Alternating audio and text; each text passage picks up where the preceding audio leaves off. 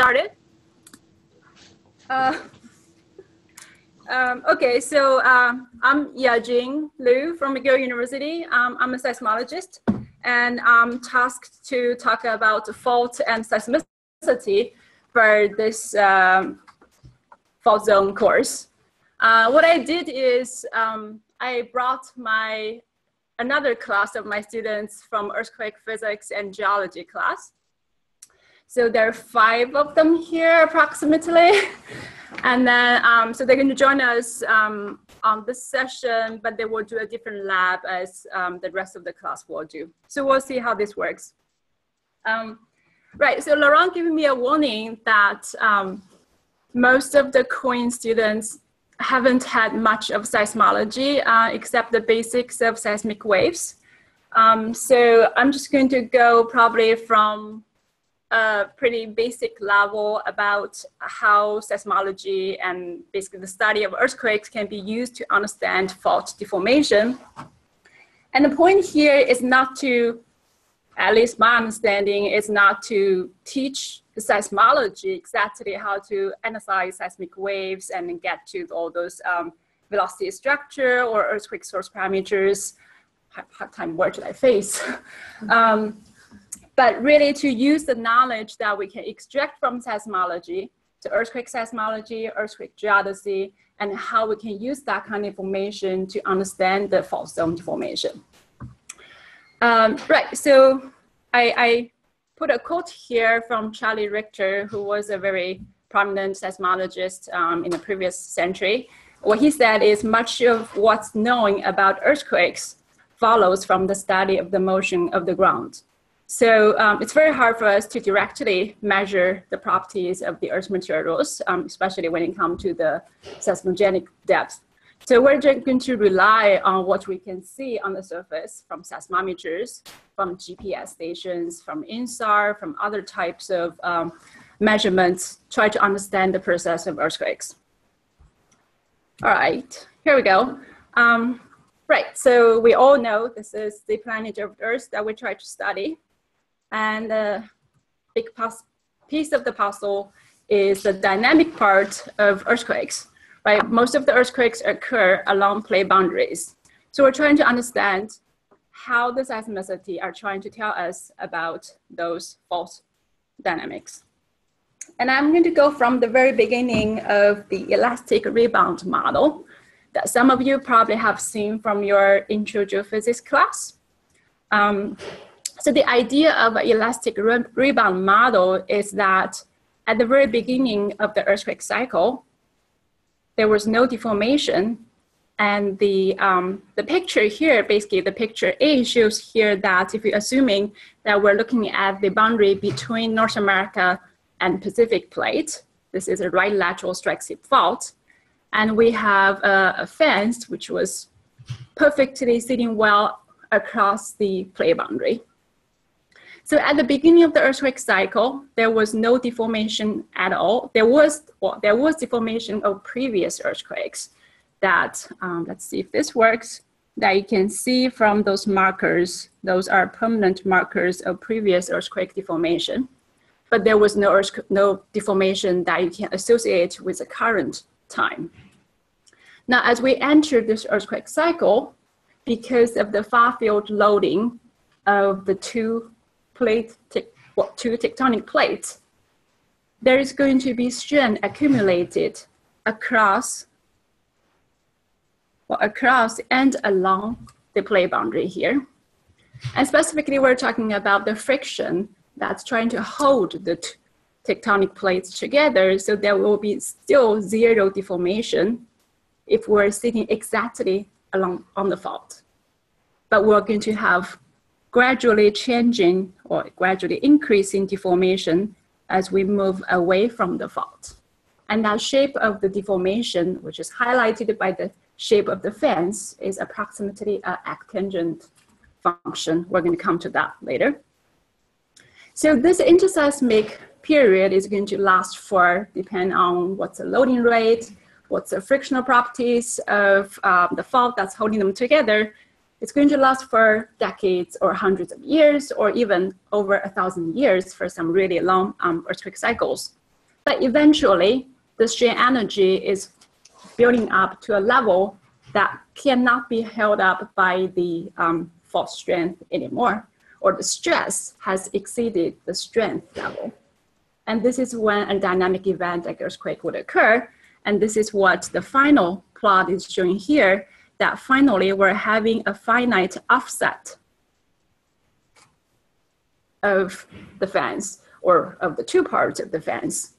And this is where fault deformation is catching up with far field deformation. And this cycle is going to repeat and repeat in the perfect world if everything is periodically, strictly periodic. Now, one thing that I didn't touch on here, or one thing that was not touched on by this elastic rebound model, is post-seismic deformation. So post-seismic deformation is, in a way, at the same sense as co-seismic deformation, but gradually catching up so that everything will add up to a perfect cycle where the finite offset will be the same as we move across the fault. That's a conceptual model for explaining earthquake cycle. We can also try to be more quantitative here. Well, still a bit conceptual on the left side. On the left side is showing how we expect if we have this characteristic stick slip event. Tau 2 will be the friction on the fault, and Tau 1 is going to be the strength of the fault material. So what this means is that as I'm moving with time within the earthquake cycle, stress on the fault will be increasing gradually up to the point that it reaches the strength of the fault, and then it will be reduced abruptly during the earthquake. Correspondingly, if we check the displacement or cumulative displacement along the fault, we're seeing no displacement because that's interseismic locking period. This is as if we're sitting exactly at the center of the fence, right on the play boundary, and you're going to have a finite slip corresponding to the earthquake. Well, the different models try to characterize this kind of balance between the stress on the fault and the strength on the fault, and how that stress is accumulating and is being released during those earthquake cycles. So at this moment, we're not going to get into the details of the time predictable or sleep predictable models, but we just stick with the simple earthquake cycle model that earthquakes generate, or cycles are being generated because of the stress accumulating and release processes.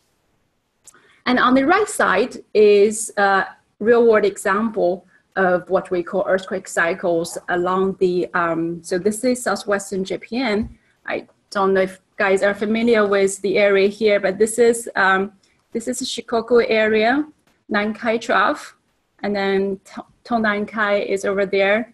And then move further north, we have Tokyo, or those major cities. Kyoto is actually right at the middle there. So this is southwestern Japan subduction zone, where they have a lot of good record of paleo earthquake activity. So what the Satake-san has compiled here is for each of the previous MAC thrust earthquakes, he has characterized the time, which is on this y-axis here, and the extent along the strike or along the trench where the earthquake was affirmed or inferred to have ruptured.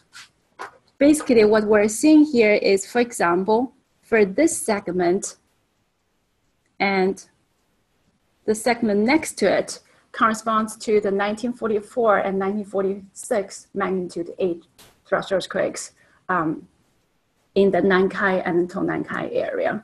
And then if we go back in history, we can try to, ooh, wow. If we go back to history, we can see how the cycles are being repeated, but without very nice, beautiful, strict periodicity. So earthquakes could be repeating at different hundreds of years of cycle, and they could expanding to different along strike extent, depending on their position within the cycle. So what we're trying to get here, or what I'm trying to get here, is earthquake cycle in seismology. We're not talking about strictly repeating events of exactly identical slip, magnitude, and spatial extent. But we're looking at, for a specific area, variations in time as well as variations in space. Now, just to get a bit into the earthquake cycle again, what I have tried to plot here is a time evolution of one earthquake cycle, where we would have earthquakes. They are dynamic ruptures with timescales of a fraction of a second or hundreds of seconds, depends on how big this event is. And following the earthquake, we would have post-seismic deformation, after slip. Sometimes we use the two terms interchangeably. And then that period also changes from hours to days or even to decades. Like, for example, we're still seeing post-seismic deformation of the 1960 Chile earthquake as of today. And we have decades, hundreds of years of interseismic loading period. So this used to be our understanding of how the earthquake cycle looks like for major plate boundaries. I'm using major plate boundary as a good example for illustrating earthquake cycles. Now that picture has changed as we start to monitor real-time GPS time series, especially here, this is Vancouver Island, and these dots here representing the beginning of the Western Canada permanent GPS network. Of course, this has evolved further into, or partly to the south of the border, into the plate boundary observatory network, where thousands of permanent GPS stations are being put along the West Coast to try to characterize the subduction of Cascadia toward North America. To the north, the subduction of Alaska, and to the south, the San Andreas Fault Formation as well. But one product out of this continuous GPS monitoring network is something we call slow slip events or episodic slow slip events. I'm going to come to this at the very end of this lecture. But really what they're saying is that instead of being very, very quiet during this hundreds of years interseismic period, the plate boundary is actually doing something very interesting, having slow earthquakes. Earthquakes are releasing moment magnitude equivalent to magnitude 5 or 6, but release that kind of energy over the period of weeks or even months. So this is, at least in my opinion, the current understanding of the spectrum of fault deformation in the earthquake cycle. So we're going to try to focus on both the dynamic co-seismic, post-seismic, interseismic, but also toward the end, a little bit of the slow slip deformation. Now, the previous slide was about how this spectrum is distributed in time. And this picture here is about how the spectrum is distributed in space. And I take a subduction zone as example again, where we have the subducting oceanic lithosphere, probably should not mark here, where at this upper part, let's see if we can get a different color. Okay. So at the upper part, we have this so-called locked zone. This is where the strain energy is being accumulating toward the next McThrust earthquake. And further down dip, we know that because of the brittle ductile transition, slip becomes stable or steadily accumulating at what we know of plate convergence rate, being 40 millimeters per year or some other numbers for your subduction margin. So that slow slip event is something being discovered in between those highly locked seismogenic zone and the stable sliding down dip portion of the McThrust fault. And this is also where there have been quite a few lines of evidence that pore pressure is likely to be very high to promote those failure at extremely, well, I'm talking about near lithostatic pore pressure conditions. So, and then when we go further down dip, up dip, sorry, that we might also again transition from seismogenic behavior to stable slip because of the, for example, here for Cascadia, the incoming sediments being unconsolidated, very low strength, and unable to support co-seismic slip. So this is a kind of spectra of earthquake cycle deformation on the space scale. Now, right, so what I really want to get into is how in this 2 weeks of lecture, how we can use information, how we can conceptually understand information from earthquake seismology, earthquake geodesy, and numerical modeling, and try to relate that to fault behaviors. Because another way of seeing it is, I'm hoping after the 2 lectures that when you go back to the class, my understanding is that most of the students are geology students, that you were able to go back to your office if you happen to have a seismologist office mate, or in future in your career, you happen to have a seismologist colleague, that those might be the starting point of how to start a conversation, how to start a collaboration among interesting topics. All right, so I'm going to start from earthquake seismology first. And I try to summarize a few points that seismology or earthquake seismology really could help to illustrate the deformation of fault. Well, first of all, we all know about the earthquakes. Most of the earthquakes occur on faults. So where you see earthquake presence, they're likely to be fault that can be either be mapped on the surface or extending to the deep interior. So earthquakes are really, to the first order, is a very good, reliable indication of where the faults are. Like this map is showing, most of them are associated with major plate boundaries. Now that's not surprising, but this, I guess what's more interesting is when you see unexpected earthquakes highlight unexpected faults.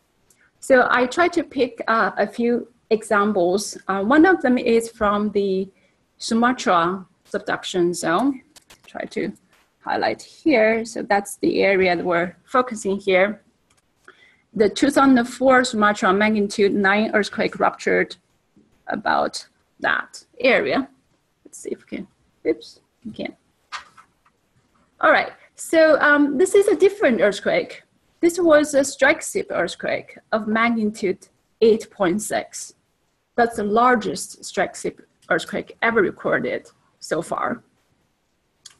And it happened right in the middle of the ocean within the oceanic lithosphere, where we don't expect such large events. We typically expect large, meaning magnitude 8 or magnitude 9 earthquakes along plate boundaries. So that's definitely not a major plate boundaries. What's more interesting about this earthquake is it has a very, very complicated rupture path. So this paper by a Caltech group actually has a title, say, Earthquake in the Maze. Now what that means is that this earthquake, let me try to get to the details of this map here. So each of these points here, let's see, each of the points here has a color, and the color corresponds to the time in seconds for the entire duration of the structure. So when we go to the top red color, that's the beginning of the rupture, and when we go to the blue color, that's the end of the rupture. And then each of the dots basically is recording what's the time and space that particular spot has released co-seismic energy. So we can follow the trace in color, and we can see the earthquake actually started here. That's the epicenter of the earthquake. And it propagated bilaterally along this initial fault segment. And then after it reaches this point here, oops, it started to propagate at a normal, well, at another orientation that's almost 90 degrees from the initial fault segment, also bilaterally, based on the color of the dots. And once it reaches this third segment here, we see this earthquake try to change direction again, or it did change direction again, to another fault that's again 90 degrees from the second segment. And the propagation of the rupture is predominantly toward the northwest direction. At the same time, we had, so activity here was from, I think was from aftershock, so that was not included as main shock rupture.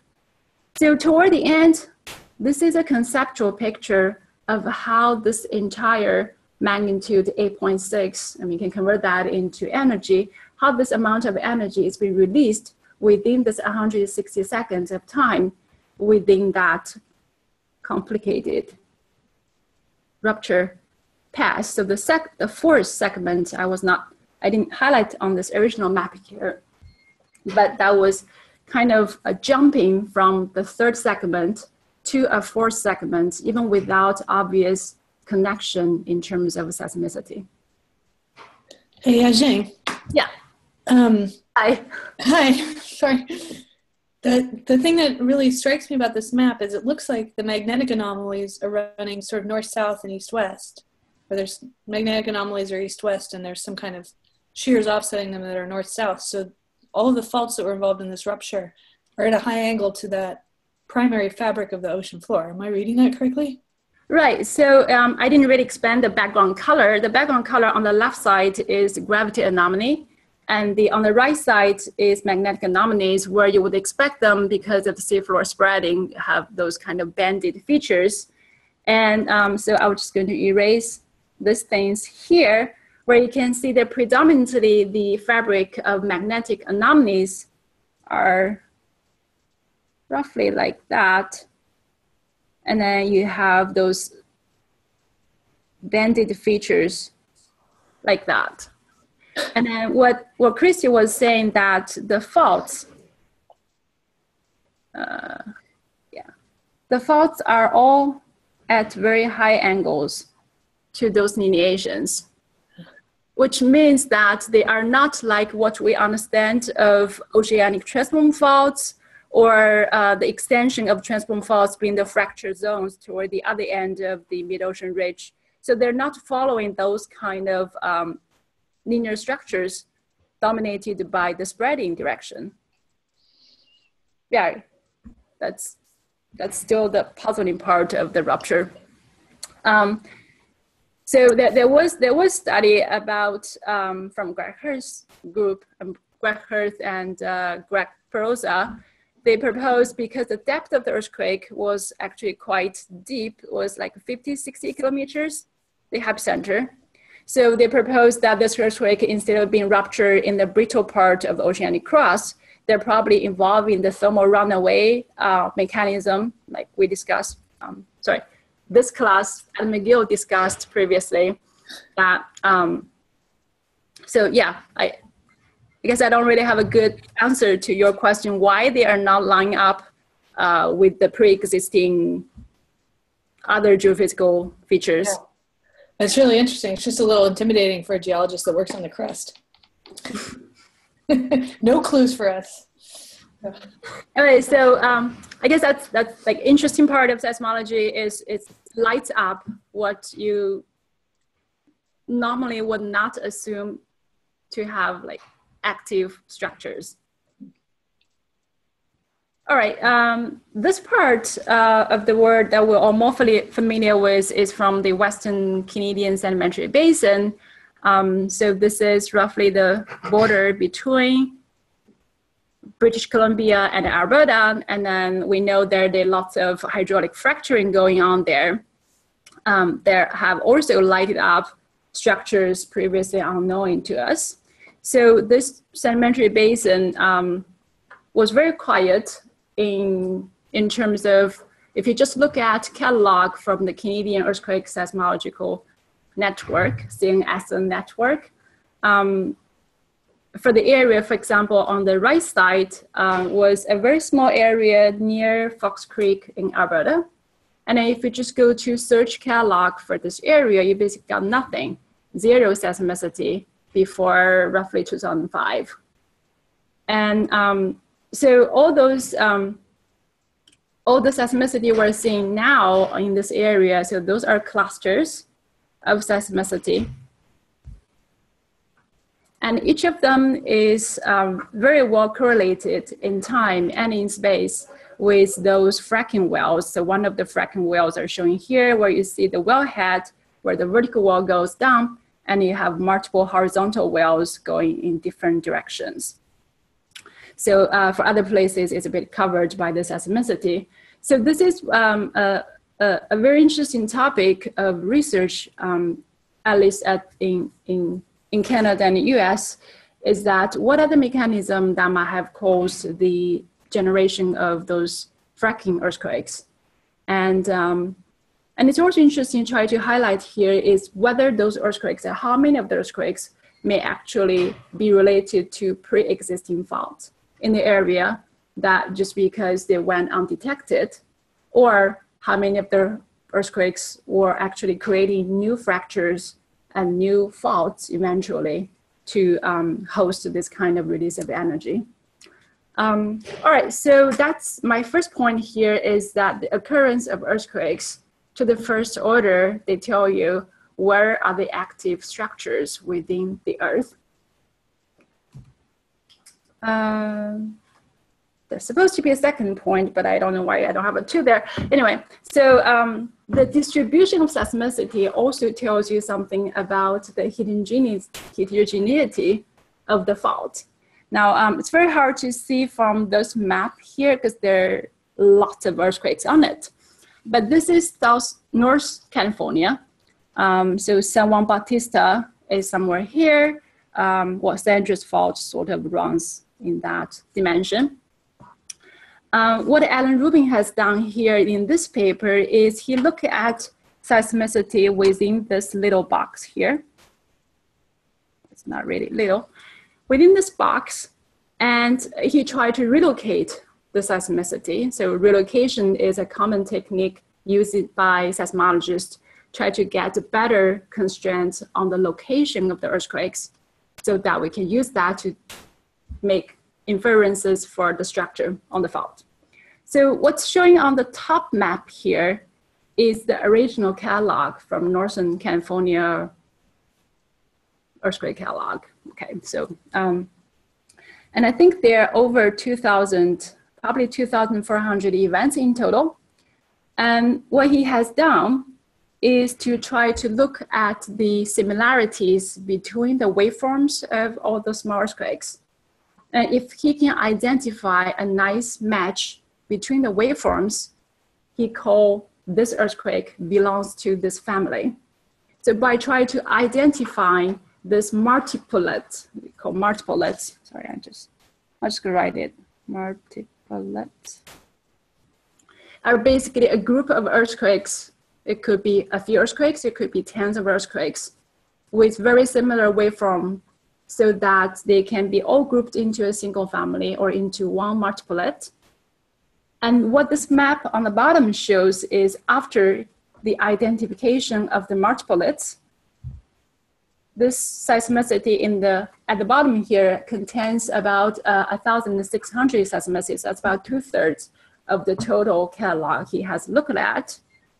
And what we're seeing is that we're having very, very sharp features, linear features being highlighted that was previously unknown from the catalog location. Maybe I should highlight here is that on the top map here, all the black dots are events that have been identified in a multiplet. So meaning that each of the black dots at the top corresponds to one black dot at the bottom. So we're seeing this really nice collapsing of events in location into sharp features that probably telling us about that this part of the fault, this is a map view, or this is depth cross-sectional view, kind of looking toward the fault zone. This is depth, this is depth in 14 kilometers, and this is along strike direction. So we're looking at those linear features on the fault zone. Obviously, those features are more active in terms of generating seismicity than areas that are blank on this map. And this is probably telling us about that this part has either a strong or higher strength or weaker strength. We don't really know, right? Because if you try to categorize the streaks as asperities, then we're trying to relate them into stronger fault material. But the other way around would be saying that those seismicities are actually representing small activity or little activity around big asperities. So let me just try to draw here. It could also mean that what I draw in hash lines, this blank area, currently no earthquake, could be having higher strength than the areas or than the top and bottom boundaries, right? Because it's a higher strength asperity is trying to accumulate more strain energy towards even larger events, while the top and, so let's just try to highlight that, while the top and the bottom here are releasing energy in smaller events. So it's useful in terms of precise seismicity locations of telling us about the heterogeneous distribution on the fault, but you still have to rely on other types of observations in order to make the interpretation, whether it is a asperity, a higher strength asperity, or it's representing just creep session. Okay, right. Okay, so here comes my second point. My second point is that focal mechanisms that we saw from earthquakes highlights the motion of the fault. And I don't think this is anything new to everybody, that, for example, in my example here, I have a right lateral strike slip fault. And if I happen to have 4 seismometers, each of them sitting at a different quadrant from the rupture area, then I would expect that 2 of the quadrant would have compressional first arrival, like on this diagram here. So this is what we call polarity, or first arrival polarity. So if you're sitting in the compressional quadrant from an earthquake, the first arrival is going to be up, a wave going upward. And if you happen to be sitting in this dilational quadrant, the first polarity will be going down. So ideally, if we're able to cover this whole azimuthal range around this epicentral area, we should be able to come up with a focal mechanism solution, like this case here on my right side. This is a case for a magnitude 7.7 earthquake in Kunlun, China, where we have looked at the global first wave polarities. And in this case here, because the azimuthal coverage is very nice, we have pretty much a station along every angle from this epicenter. So we can clearly tell some of the stations has downward motion and some of the stations has upward motion. Well, except for a few that are sort of sitting at the borderline where it's very hard to tell whether it's up or down. So that's one way of solving focal mechanism solutions. There are other ways, but we're not going to touch upon here. And then after that, we can try to summarize that there are 3 basic types of focal mechanisms, depending on what's your original stress orientation.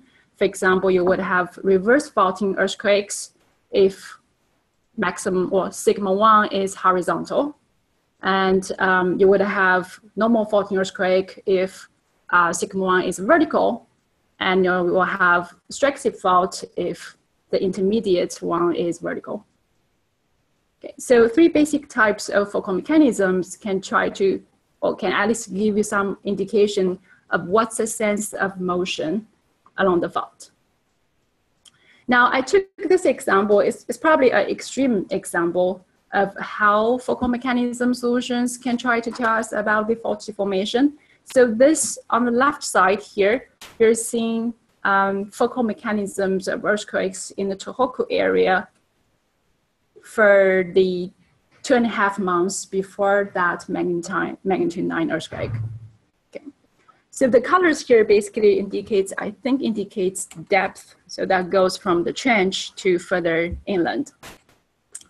And if we just observe those beach balls, we can clearly see that, hopefully clearly see, that most of the events are thrust faulting events, right? Those are earthquakes occurring on the play boundary. They're not big events though, they're not 9s.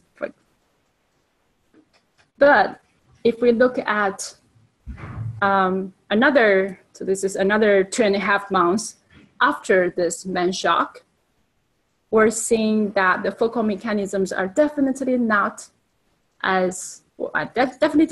the same as what we see before in terms of, so it's very hard to kind of tell exactly which mechanism is more dominating, but at least you're seeing a lot of normal faulting events, right? Okay, I'm not trying to highlight here, but hopefully you're seeing a lot of white quadrants compared to the red or orange or other quadrants. So we're starting to see a change from thrust faulting mechanism to a lot of normal faulting mechanism. And this is what the authors here try to break them down, is to look at, those are all aftershocks, the same 2.5 months period aftershocks. But what they have break them down is to look at them individually, interplate. So this is interplate events. So events within a very narrow distance from the inferred subduction play boundary. Now this is very nice now that, of course, because they are interpolated to be interplate events, so the focal mechanism is dominantly thrust faulting. But it's also very interesting is that earthquake distribution now is surrounding this main shock rupture area, which is the contours here represents the main shock of that magnitude 9 events. But if we go to look at, for example, events within the hanging wall and events within the footwall, we start to see the disappearance of the dominant thrust faulting events, right? For example, if we focus on the hanging wall here, you can see that most of the events, at least by my eye, they are mostly normal faulting events. And if I move to the footwall, roughly the same thing, except for the deeper, except for the blue color events. Most of the events are again normal faulting. Any guess on why? Yajing? Yeah? Before we move, can I ask a simple question? Could you draw an east-west cross-section of this system to show clearly what you mean by the hanging wall, footwall, and intraplate? Oh, sure, yes. Okay. Let's see if I have spot here. So I'm going to use a different color. All right, so I'm just going to draw at the bottom here. This is too.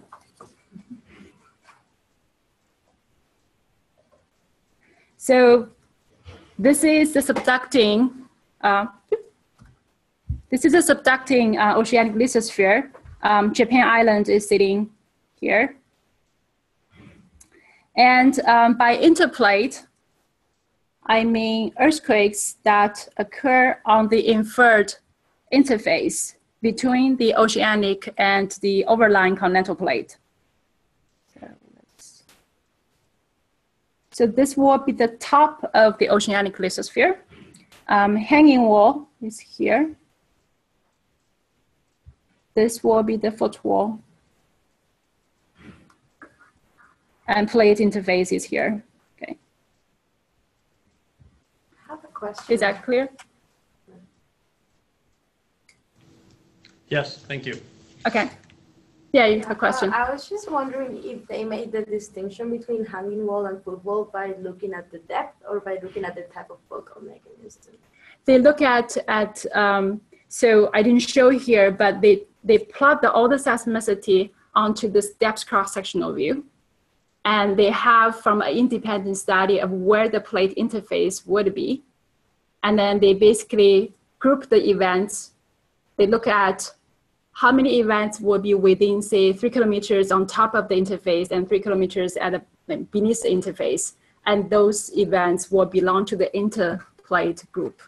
And the others that's above it will go to the hanging wall group, and the others below it will go to the footwall group. Yeah.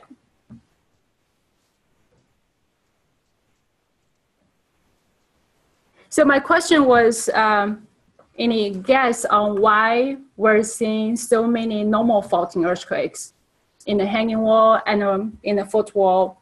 Even some of the earthquakes in the footwall are actually outrise events, meaning events that's further seaward of the trench.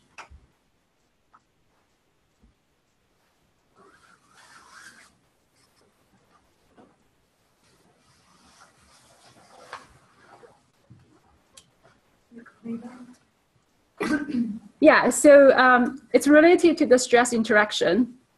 Right? So we're going to come to that in this tutorial or the lab for the Coulomb stress.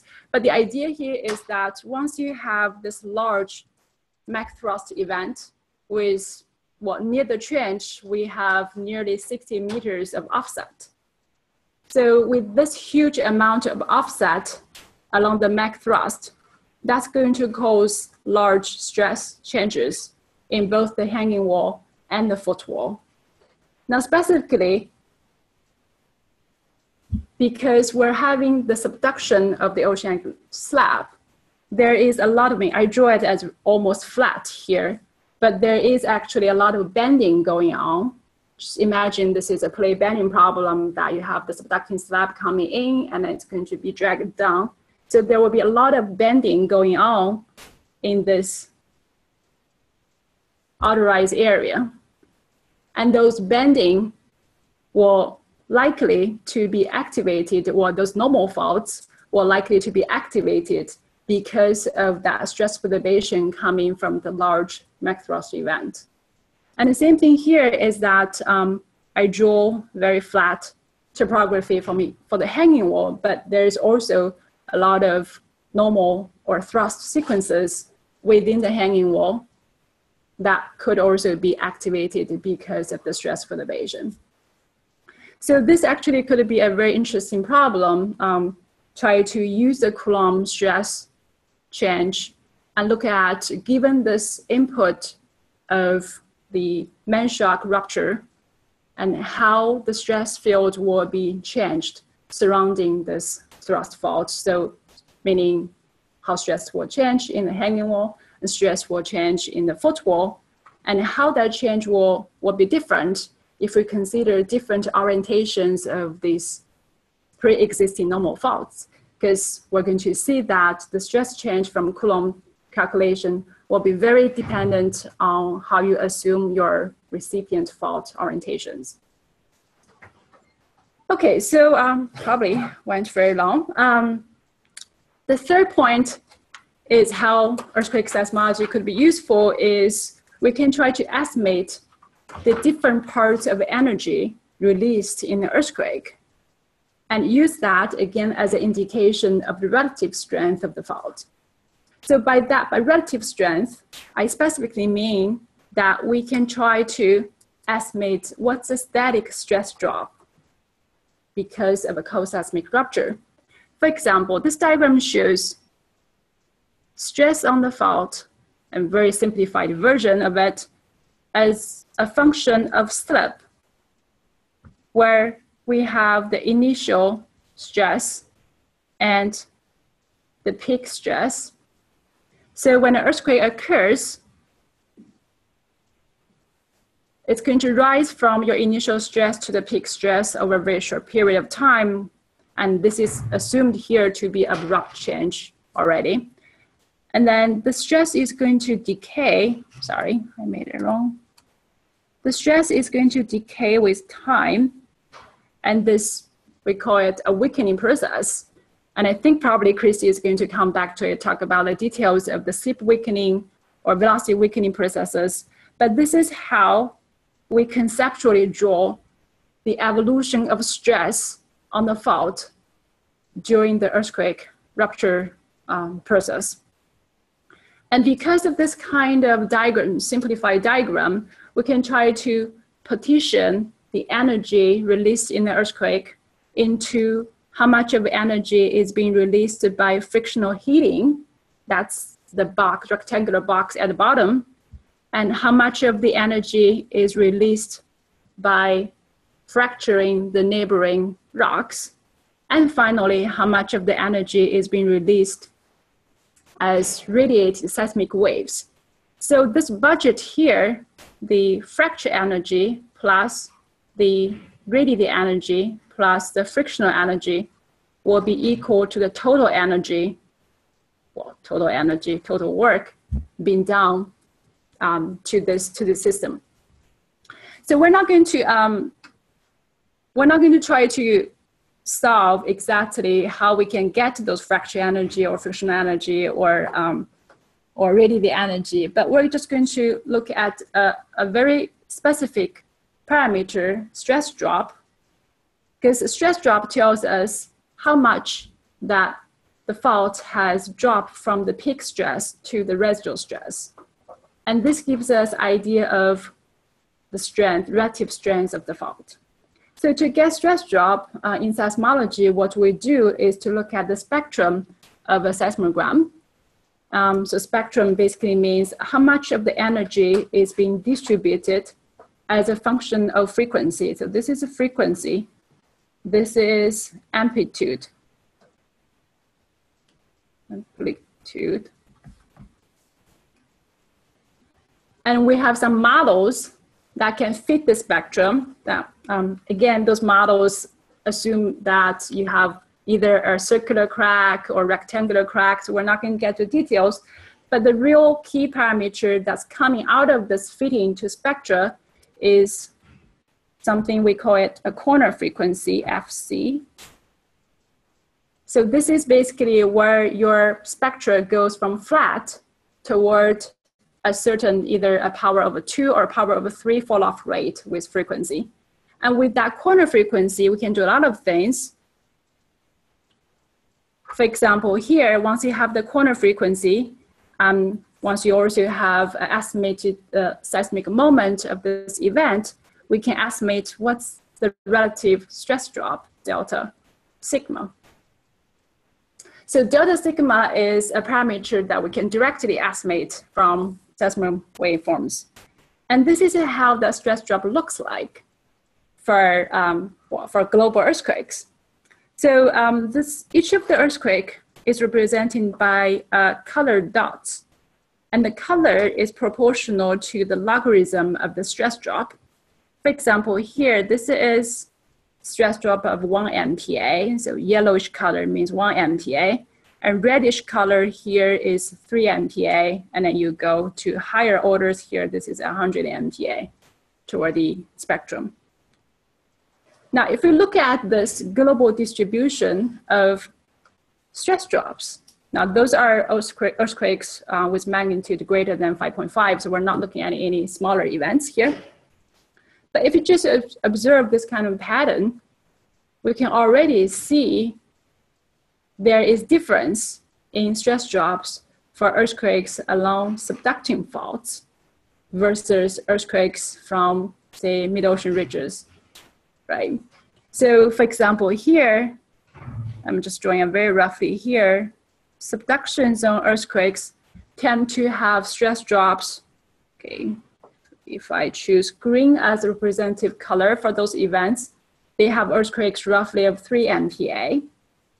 And that's roughly true for the other subduction zones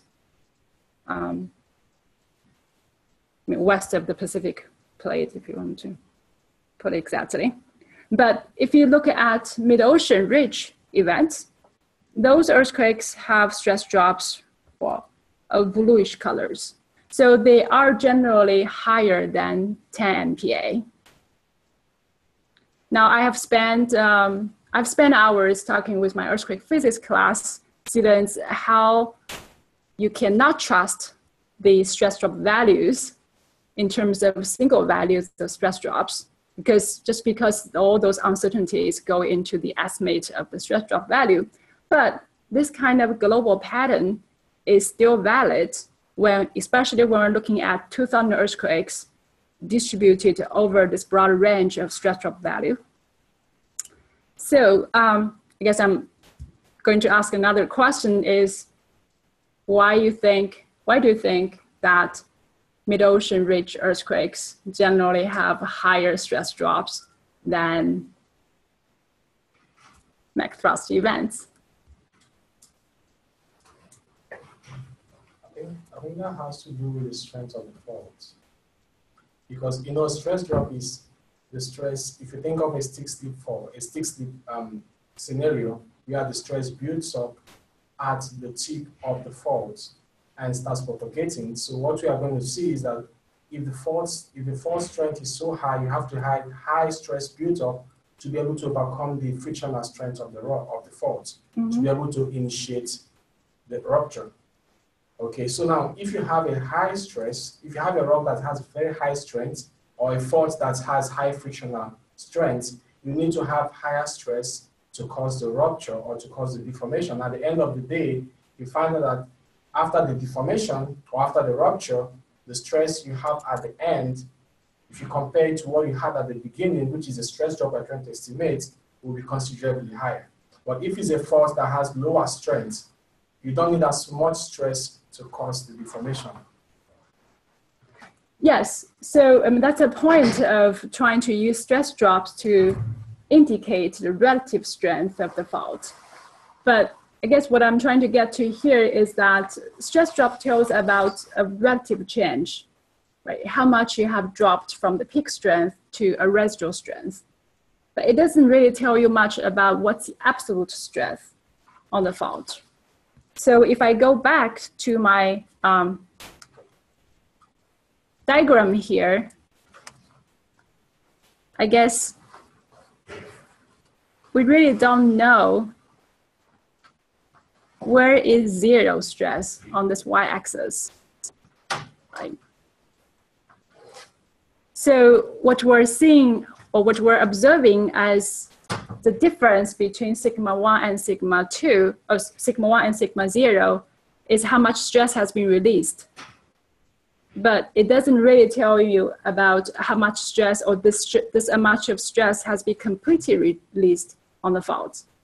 Let me just take an example. If I'm looking at a fault at 20 kilometers in depth, and if you just multiply that by the isostatic pressure, you're going to get, I don't know, how much MPa of stress? 27 times 3, it's like 500 MPa. Roughly. Okay, well, it's extremely very high stress value, but 3 MPa of stress drop is really a small fraction of the absolute strength that we're seeing. So when going back to the question is why the mid-ocean ridge earthquakes tend to higher stress drops, it probably has something to do with that the mech thrust events has been sitting there for very long time, millions of years, some of them, so that it has actually experienced a lot of large earthquakes, where, or another way of saying it is that those McGill thrust faults are very mature faults, experiencing large amount of slip in the past, so that it has been weakened enough that the stress drop will be relatively smaller compared to mid-ocean ridges where they are, well, mid-ocean ridges are the places where the newest oceanic crust is being generated. So they are young in terms of fault strength terms. Okay, so earthquake drops. I think I have a diagram here just to show the spread of the 2000 events that we're seeing here, where the mean value of stress drop is roughly 3.3 MPa with the spread that we're seeing. But another interesting observation is try to compare the stress drop values from small earthquakes to larger earthquakes. So what this plot is trying to do here is to make corner frequency versus the seismic moment. And if we go back to look at the relation between corner frequency and seismic moment in terms of stress drop, is that if stress drop is a constant value, then we should expect that corner frequency FC would scale to the 1/3 of seismic moment, right? FC would scale as minus here.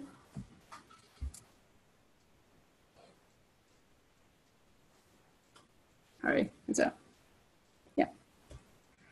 So this is how those slopes or the lines are drawn.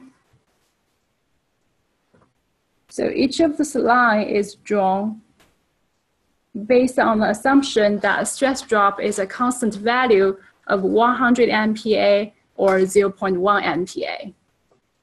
And what we're seeing here is that for the spectrum of earthquakes, that goes from order magnitude, well, it goes from magnitude 1 to magnitude 8.5 here, that for this broad range of events, most of the earthquakes have stress drops within 0.1 and 100 MPa. Again, this is a value that's not changing much, whether you're looking at small earthquakes versus large earthquakes.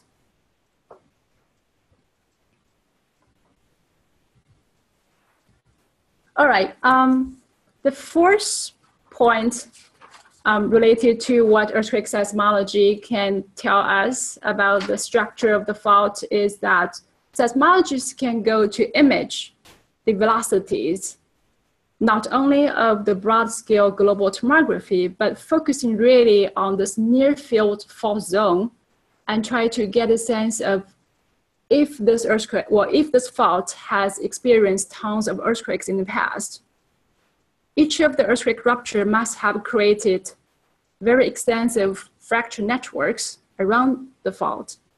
So we should be able to see that signature of the fracture network or damage from velocity structures, because we know that seismic velocity, VP or VS, whichever you want to, is related to the elastic moduli and the density of the material that it's propagating through. So fault damage definitely has an effect on the velocity structure. And this is exactly what, so I pick an example from, again, this is the North Antonio fault, I think. Because the idea here is that if we go look at exactly, so this blue line here is a fault trace. And what we're looking at is seismogram from a station VO, which is sitting exactly on the fault, and then seismogram from a station of FP that's sitting 400 meters away from the fault. So this is less than half kilometer of distance. But what we're seeing in the waveforms is huge difference in terms of the acceleration, for example. So this is acceleration at VO that station right at the fault and FP 400 meters away from the fault. We see the strong amplification effect. And this is primarily due to the damaged fault shocks where the waves are being reflected multiple times, trapped within this damaged fault zone, and that accelerates or that it enhanced the ground motion if we're sitting exactly on the fault versus if we're moving some distance away from the fault. So so the damaged zone structure is definitely important, not only just for generic scientific study, but also for hazard point of view. And this is another study trying to look at how, if you have a low velocity zone, for example, here, those red lines are the fault interfaces. And this is a range 500 meters away from the interface. This whole range is assumed to have lower velocities because of a high degree of damage. And we see the wave propagation is very different compared to the case where we have homogeneous materials. Very different in terms of, so the density of the blue and red basically highlights the intensity of ground shaking. So the way that seismologists can image this kind of fault damage structure is to rely again on the different phases on the seismogram. Now, this is an experiment. This experiment is, if you line up, can't do that. If you line up a set of seismometers right across the fault zone, okay, and then each of them are just going to be separated by 50 meters in horizontal distance. This is a map view here on the left side. And this is a depth cross-sectional view of how that fault zone extends to depths and how, if the earthquake is sitting, I'm just going to get to the, so let's try to maybe illustrate here is, if you have a fault zone that's extending to depths, it doesn't have to be a vertical fault. And if you have an earthquake that's sitting here and you have stations across the fault zone, you're going to have direct P arrival to the station. But you're also going to have, let's see if I can do this right.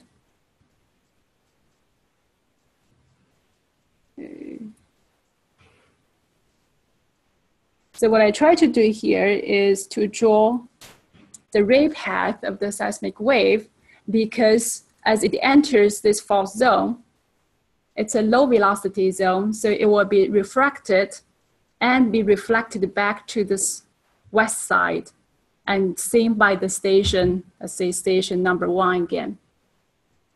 Now, because of the extra path that the wave has to travel, the second phase arrival will be later than the first phase, than the direct arrival here. So if we can track the exact arrival times of the first phase and the reflected phase, we should be able to use that information to infer for what's the velocity structure of this low velocity zone here. And this is exactly what this diagram on the right side is trying to show, that those are seismograms lined up for stations going from, so we're, oops. So we have stations going from the east toward west, well, west toward east, and they are lined up in this direction here. So what you can see is that for stations in the fault zone is within this range here. So we can see that for stations to the west side of the fault zone, there is nice separation in your first arrival and your reflected wave.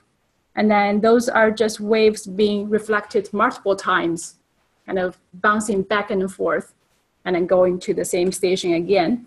And for stations to the east side of the fault, we're also seeing the same phases.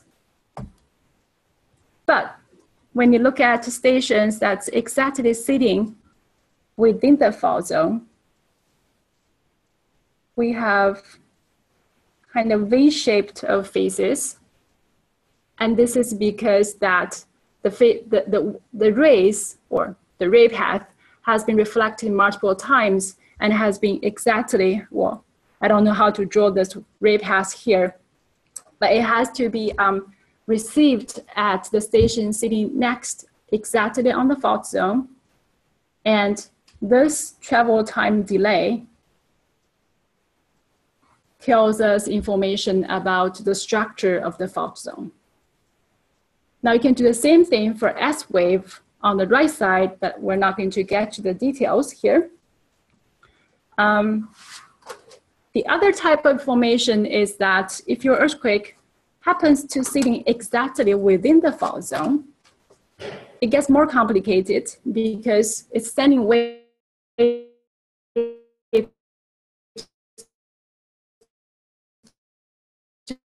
to both sides of the fault.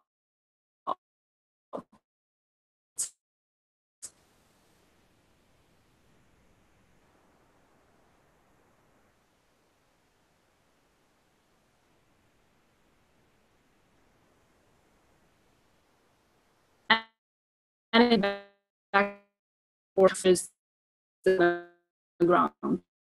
So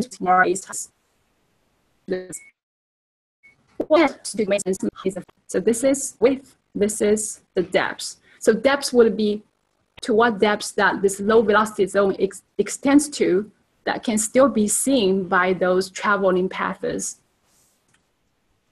And you can also get information of how much of reduction in speed that the fault zone has for P and for S waves, right? Because we're looking at the low velocity zone. So whether it's 50% lower than your surrounding wall rocks or it's 30%.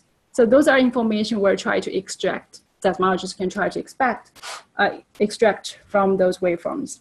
And in the end, you come up with, compare your observations to your data and model, try to minimize your error. So it's error here is represented by color. So when I go from red to purple, basically means reducing the misfit between data and model.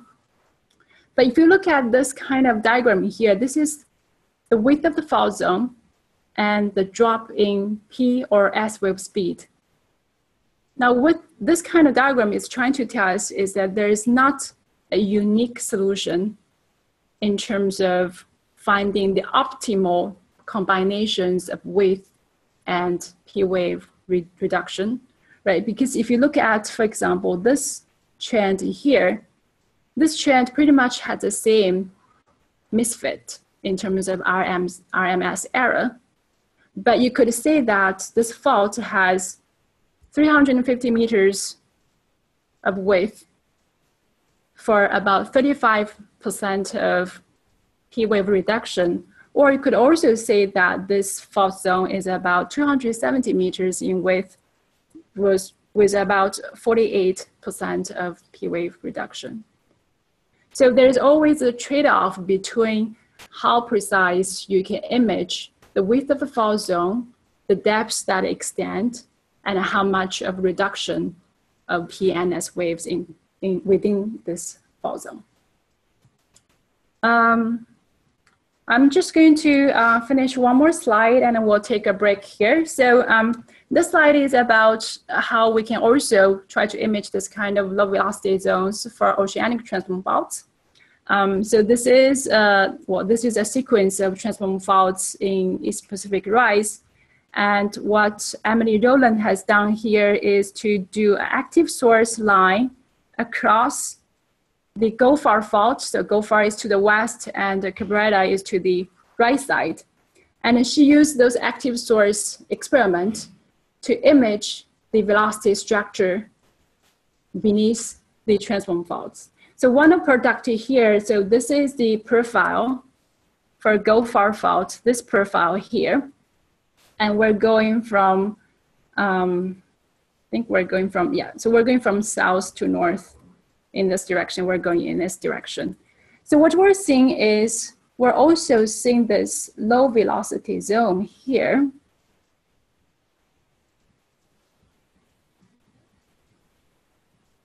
We're seeing a very, very wide low velocity zone where the P wave speed is almost 20 or 30% lower than what's expected.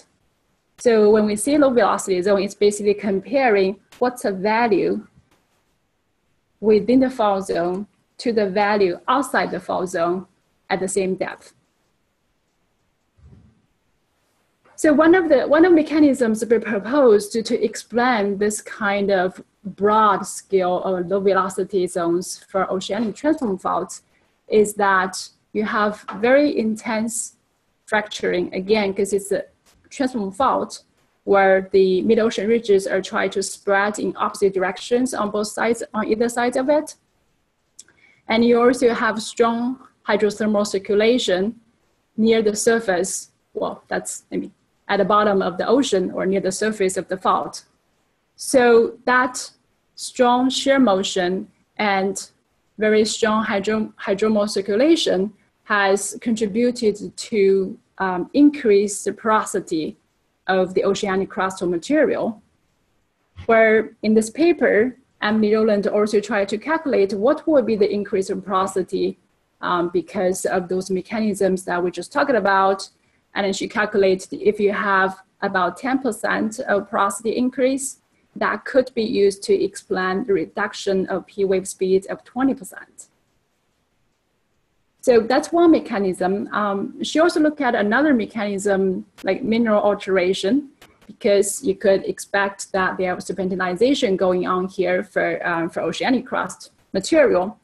But that mechanism was ruled out as at least the leading mechanism, because if you want to have 20% of P wave reduction, the amount of mineral alteration, so I don't have the figure here, but the alteration in terms of density, right? Density goes to seismic velocities.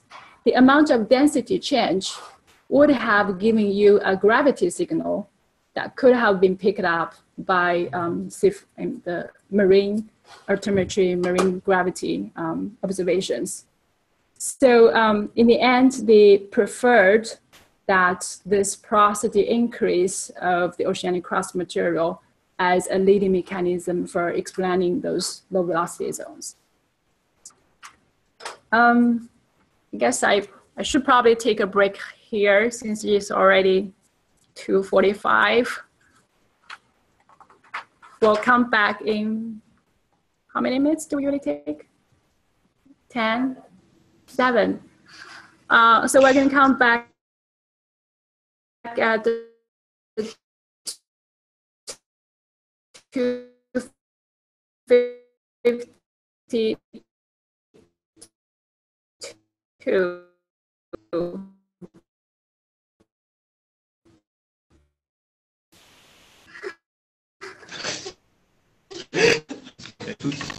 Here.